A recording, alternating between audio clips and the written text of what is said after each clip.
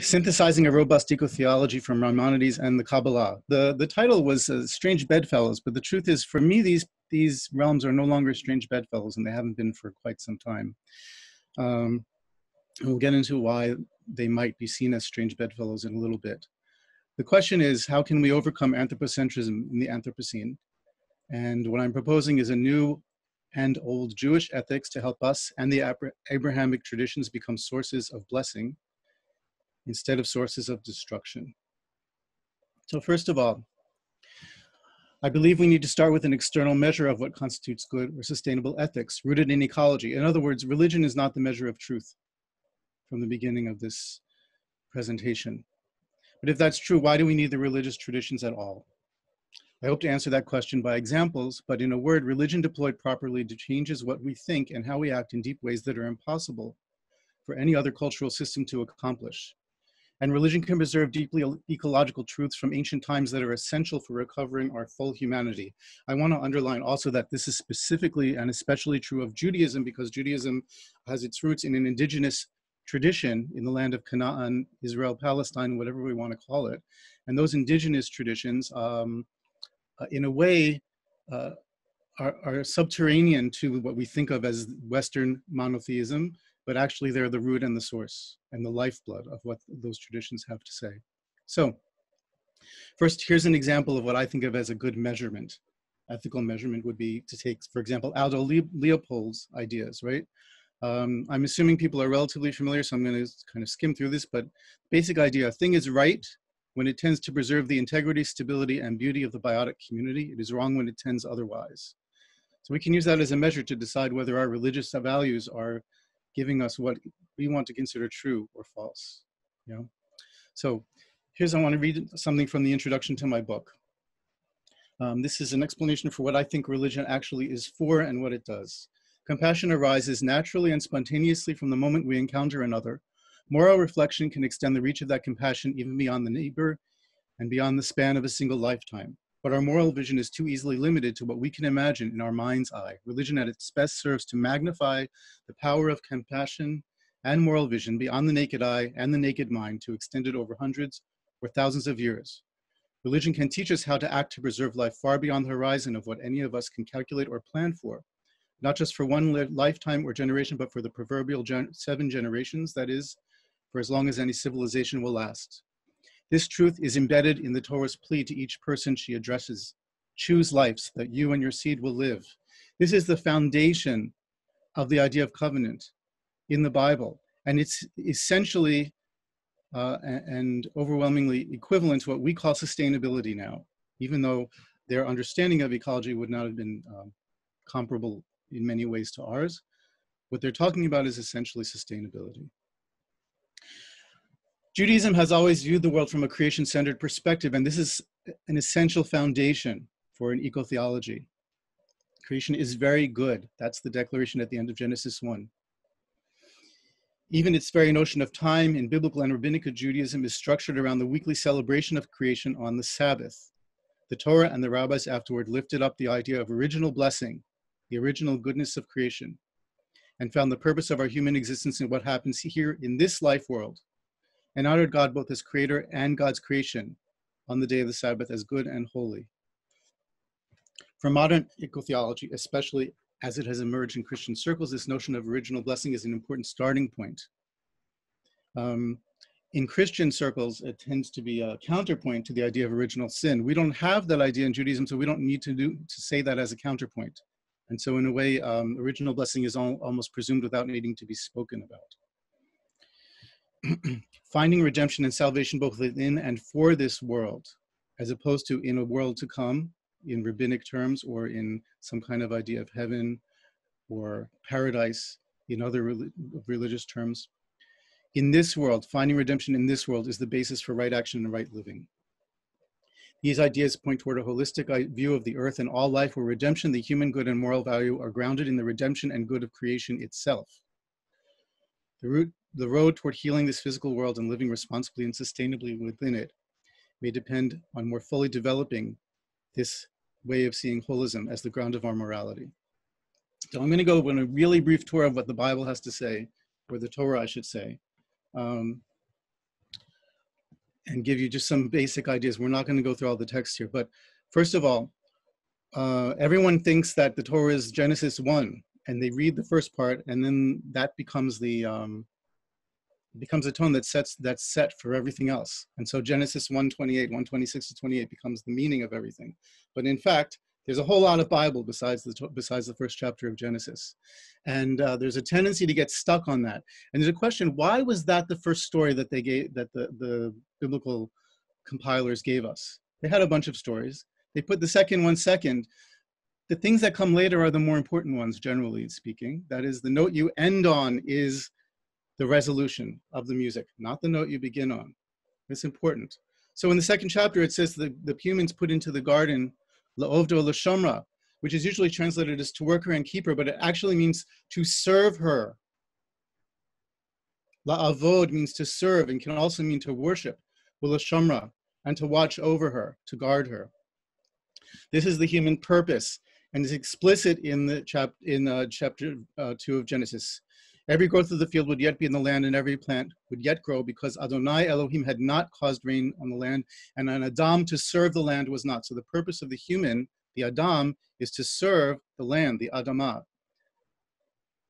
Is it the same as stewardship? No, because stewardship assumes that we are wise enough and good enough to control the earth. I'm going to skip the rest of this page here, although it's important. Also important, the first covenant that comes in the Torah is not with human beings, but with all life. All life, all animal life, all the world, all the land. The covenant is mentioned 7 times in this section of Genesis 9, which emphasizes that this has to do with the restoring of creation and the goodness of creation. And the fundamental reason for the covenant is that line in Genesis 8, I will not add to cursing any more the ground for the sake of humanity. God says, I'm not going to connect the fate of the world with the fate of human beings anymore. This is a fundamental de-anthropocentrizing, that's not really a word, of the message of the Torah at that moment. Now, of course, things go back and forth, but ultimately the covenant and the vision of the covenant is rooted in the Shemitah year, which is described as the time when we return to the Garden of Eden, but in an adult, real way. And that's what it means in the second paragraph here. You say, wild animals share the food with the people. That's what it says. The Sabbath of the land will be for you for eating, for you and your servants and your household and your strangers, your animals, and for the wild animal which is living with you. So it's a return to Eden where humans and wild animals and all animals are sharing the same food, which emphasizes that this is the point of the covenant, is to reach a society that can observe the sabbatical year, which of course is giving the land a full year of Sabbath every 7 years. And then the 50th year, you may remember, if you're familiar, cancels all land transactions and every family goes back to its own original holdings, which need to be distributed equally at the beginning. Fundamental message is that we are all strangers and that we do not own the land. Finally, in the sabbatical year, the message in Leviticus 26 is that if you don't give the land its rights, then God will wipe out the people because the land comes first and the rights of the land come first. Now, there's not anything more clearly like deep ecology than you could imagine than this message, which is you give the land its rights, you give the animals their rights, or you get wiped out. The covenantal part of this is not that you get to possess the land, it's that even after you get wiped out, God promises to give you a chance to restore the covenant and try again to do it right if you mess it up. That's the covenant, means the ability to return from exile even after you've ruined the land, because the land will have a chance to have its rest and restore itself. And then God will, because of the covenant, even if the human beings are not worthy, offer the human beings a chance to reclaim that relationship, to try to restore that relationship. Okay. That brings us to the bugaboo for everyone, which is Genesis 1:26. Elohim said, let us, or we will make a human, Adam, in our image, according to our likeness, and they will dominate or have dominion or exercise mastery over or among the fish of the sea, the bird of the skies, every beast, over the land, over every crawler crawling on the land. And Elohim created the human in his image. In Elohim's image, he created him, male and female, he created them, and blessed them, and said to them, bear fruit and multiply, fill the earth, occupy or subdue her, whatever that means, it's unclear, dominate the fish of the sea, the bird of the sky, and every animal. So it seems like we're in the image of God, and that the point of the being in the image of God is that we have dominion. And that sounds like we can do whatever we want with the world. Let's remember, first of all, that the Genesis 2 comes after Genesis 1, as I pointed out. And in Genesis 2, dominion has only one feature, which is that the humans get to name the animals. There's no other thing that humans get to do. They can't eat them. There's no work to do, so they can't use them to do work. The Talmud says that the only thing it can mean is they use them to do work because they can't eat. But in the Garden of Eden, there is no work in that sense either. So all it means is that they can name the animals. And according to Midrash, anyway, and this tells a lot about the rabbinic mindset, one of the things that it meant to name the animals is that the humans would call the animal's name and the animal would come to them, which is exactly the opposite of the kind of dominion that we exercise. And the kind of dominion that we exercise is what happens after the flood, which is, as it says in Genesis, right? A fear and a terror of you will be on all the animals, which means they will run away from you. So it's the exact opposite of the dominion that's in Genesis 2 and 3. Okay. That's biblical Judaism in a nutshell. Now we have just half left to do the rest of my talk, which is the main point of the talk, which is going to be a challenge. But I feel like that's so important to go over. First of all, rabbinic Judaism went in radically anthropocentric directions. Not immediately, but by the 10th century, you have Saadia Gaon saying, when we see the many created beings, we should not be perplexed about what among them is the goal, for the goal is humanity. Now, it doesn't say that in the Torah. On the other hand, it's not inconsistent with one way of reading the Torah. So what we have is a worldview in the Torah, which is defined loosely enough that it's open to very vastly different interpretations. But the interpretations that are most anthropocentric are not necessarily the better ones or the truer ones. The fact that we might not agree with them politically also doesn't make them false, but they're not essentially truer just because they've been believed in for such a long time. A later example of this, modern example, comes from Yitz Greenberg, who, by the way, I love and who does great work, but he says, in his example, an example of the interpretation of what the image of God means: infinite value, equality, uniqueness. These are the characteristics inherent in the very fact of being human. To know persons as they really are, to recognize them in all their distinctiveness, is to know them as an image of God. It's a beautiful concept, right? But if humans have infinite value, then what does that say about the value of everything else around us? Because any infinite value trumps every other value. So that can't be the ground of our reality and our morality, even though it is an extraordinarily powerful foundation for human rights and things that we all care deeply about. So in other words, I mean to point out the part of the biblical traditions that is problematic for us from an ecological point of view also has its gifts and its holiness that we need to keep in mind when we're trying to figure out how all these things balance. The problem of God's image. I'm not going to go through this slide because there's too much to do here, but I want to just give you this term, anthropoarchic. The idea is not that humans are at the center, but that humans are at the top and deserve to rule and use everything, is different than anthropocentrism. And what we're going to move towards is an idea of what some have called weak anthropocentrism, which is that humans are not at the top, but are in the center for a reason that is for the sake of the rest of creation, not for our own sakes. So what is the problem with God's image, though? It's not just because of the ecology and our modern politics. If we understand humans to be the only creatures in God's image, we isolate those qualities that set human beings apart. We ignore or subjugate the qualities we hold in common with other creatures. The idea of God's image, therefore, justifies not only the subjugation of other species, it also becomes an instrument for repressing those aspects of our own being that unite us with all life. So in other words, it doesn't matter whether there's an ecological crisis. This problem of theology is a problem for our humanity, regardless of what kind of crisis we may or may not be in. And this is important to really understand, right? We also can't understand God if we only think God is, that we are the image of God. If we think we're in the image of God and that kind of defines what God is, we have a totally impoverished idea of what the divine is, which we cannot live with in a way that is healthy or life-giving, right? So for all these reasons, we need to transform our theology regardless of any environmental crisis. Okay, going on to Maimonides. We'll spend a few minutes on Maimonides, a few minutes on Kabbalah. So Maimonides is a 12th century premier philosopher and theologian of all Jewish history, perhaps, and influential on both Judaism, Christianity, and Islam. His most important work, Guide for the Perplexed, espouses a model of the cosmos that parallels Gaia theory. He describes the universe as a living, organic being. Know that the whole of being is one individual and nothing else, that has the same status as Zaid or Omar. In other words, the same status as any person. These are just two common names floating around. Endowed with a heart and a soul. That's the creation. That's the universe that we're in. Because of this, one should understand that the one, God, has created only one being, so that we know God's unity through knowing the unity of creation. So let's look at some of the ethical and metaphysical implications of this model. First of all, I want to point out, I forgot to point this out already. Saadia Gaon said, you shouldn't be perplexed. Nivuchim is the word in Hebrew. And the same works in Arabic, because both of these works were written in Arabic in actuality. But the word is Nivuchim in Hebrew. You shouldn't be perplexed about the purpose of creation because it's humanity.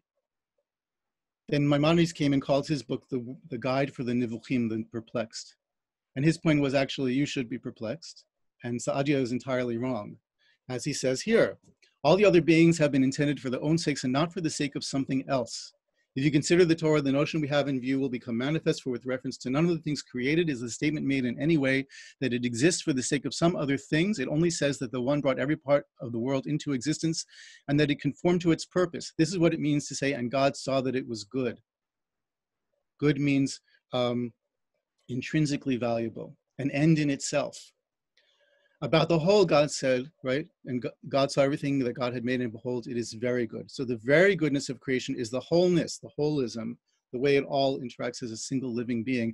And it outweighs the goodness of any human beings. As he says, the value of the individuals of the human species, and all the more so all the other species, is nothing compared to the whole of creation that exists and endures. Later on in the guide, in a different section of the guide, actually earlier in the guide, but he tries to explain what revelation Moses was given when he says to God, show me your glory. And God says, I will make all my goodness pass by you. All my goodness, according to Maimonides, means the goodness of creation itself, which is God's goodness. And that's why it says, and God saw everything that he had made, and behold, it is very good. All this is about the very good creation and how it underlines an ethic. By their display, I mean that Moses would apprehend the nature of all the beings and the way they are mutually connected so that he would know how God governs them in general and in detail. I do not think we could come up with a better definition of ecology now in our time.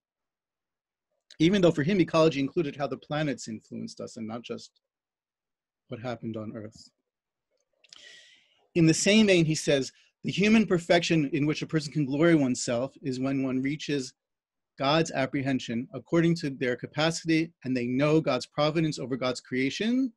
This is what he was just talking about, how it operates in all the creatures coming into being and in their being guided and governed. This is what Moses' revelation was. So the degree that we can become perfect is the degree to which we can access some dimension of Moses' revelation about creation. The ways of such a person after such apprehension, what it means to understand creation in this ecological, what we would call ecological framework, is that they would be directed continually toward loving kindness, righteousness, and justice, to become like God's actions, to conduct themselves like God's actions. So this is an extraordinary understanding of what it means to have that perception of creation, what we might think of as a scientific perception. For him is a directly, viscerally moral perception of creation. And again, this gets back to the very goodness of creation, which inspires our own goodness. As he says here, right, the world is built up of loving kindness. Everything that comes from God is called chesed, loving kindness. This reality as a whole is chesed, he says. God is that upon which the existence and stability of every form in the world ultimately reposes and by which they are constituted. Because of this, God is called, in our language, in Hebrew, this is a liturgical term, Chei HaOlamim, life of the worlds. The entire purpose of creation consists in bringing into existence the way you see it, everything whose existence is possible. In all these realms, in no way is humanity the height or the center or the purpose of creation, even if humanity has a special perfection, which is to understand this dimension of reality. It doesn't put us over reality. It gives us a privilege of just being, in a way, literally standing under reality to understand. So he rejected anthropocentrism, espoused a holistic cosmology, which are starting points for any ecotheology. He has problematic aspects too, though, because he's a strict Aristotelian, which means he did not like the sense of touch. He thought imagination was problematic and that you can't know truth through imagination. And very interestingly, one of his examples of a crazy thing you could imagine is an iron ship flying through the air, which just kind of proves how wrong he is about imagination, since we in fact have iron ships flying through the air, more or less. So he gives us the foundation for overcoming anthropocentrism, but he doesn't give us a foundation for bringing our imagination and our passion. That is the kind of passion that works for people who may not be deeply philosophical, but who have a visceral sense of nature and what we mean by nature. We need other dimensions of theology in order to get us there. And I'm almost out of time. So what do we do about that, Kathleen? Do I have an extra 5 minutes or not? Couldn't hear you. Give me a thumbs up. Yes, go on. Okay. So now we're going to get into just a little bit of Kabbalah. Fundamentally, the Kabbalah understands that the purpose, and we're talking about from the 11th century on, because Jewish mysticism is sometimes what is meant by Kabbalah, which means all Jewish mysticism. But when we talk about Kabbalah, now I'm talking specifically about the tradition that begins with Sefer Bahir in the 11th century, reaches one of its climaxes in the Zohar, and continues until this day, specifically has the belief that the purpose of the commandments is to bring blessing not to the Jewish people, not to humanity, but to all creation and to all beings. And that any action that we do should have and serve that purpose. The word in Hebrew is that it increases, every mitzvah increases the commandment, increases the shefa, the abundant flow that comes into the world. As Seth Brody wrote, I'm going to the bottom of this slide, the Kabbalist's goal is to become a living bridge uniting heaven and earth so that God may become equally manifest above and below for healing and redemption of all, meaning all creatures, all beings, all realms, all worlds, we could say all ecosystems. But here, the sort of originary text of this way of seeing Jewish mysticism talks about how there was a king building a palace, and as he hewed out the rocks, a gushing spring came forth. And he said, I'll plant a garden, and then I will delight in it, and so will all the world. That's the metaphor for creation in the Bahir, which is God is surprised and delighted and wants to share playfulness by creating a world that can enjoy that playfulness. The Bahir also describes the tree of life as being the thing that's built, that's planted out of this fountain. And this is a diagram of the tree of life that comes from my book. You may be familiar with this picture, but basically all these different potencies or powers represent ways in which God relates to the world and ways in which God relates internally to God. And each of these corresponds to different levels of divinity, so that something can be true about the divine at one level, but not true at another level. And that creates a very complicated hermeneutical system, which is actually essential for the kind of complex truth that we need, which is a truth essentially that says we are not the center of the universe, we are just another species, and yet we are the center for the sake of the idea that we need to serve all other species. So those two ideas being held together, they contradict each other, but they don't contradict levels of reality at which there are different kinds of truth. And that's one of the things that Kabbalah does brilliantly, is to give us this idea. The Zohar says, all who wound God's works wound God's image, and the name Adonai does not rest on a wounded place. So we remember God's image is the thing that's supposed to put human beings above all creation, but here God's image is that which is found in creation itself. And this is what we see as a pattern within Kabbalah in general. Here's a brilliant thing I'm going to go over really quickly. I'm not going to go over it in detail.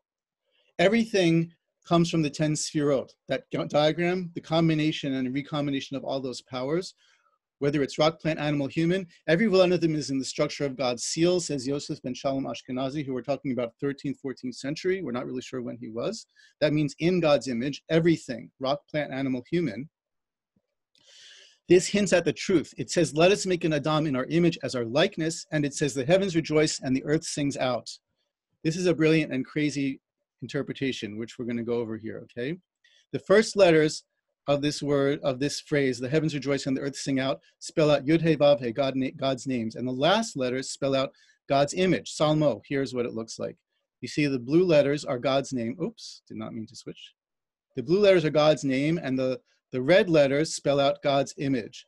So the heavens rejoice and the earth sings out is God's image, and it is that which is put into human beings. And that's what it means to let us make an Adam in our image. It means let us make an Adam in the image of God that is the creation itself. And that's a trope that repeats in Kabbalah repeatedly. And then we get to Kabbalistic ethics, and there's going to be one little taste of this, and then we're going to end so we have time for discussion. Okay. So Moshe Cordovero, who says the purpose is to make life stream forth to all beings. That's the purpose of our existence. Okay. He says, I can't go through all this in detail, but a person's compassion needs to be distributed to all creatures in order to be imitating God's actions, because God is merciful to all creatures, not destroying them and not despising them.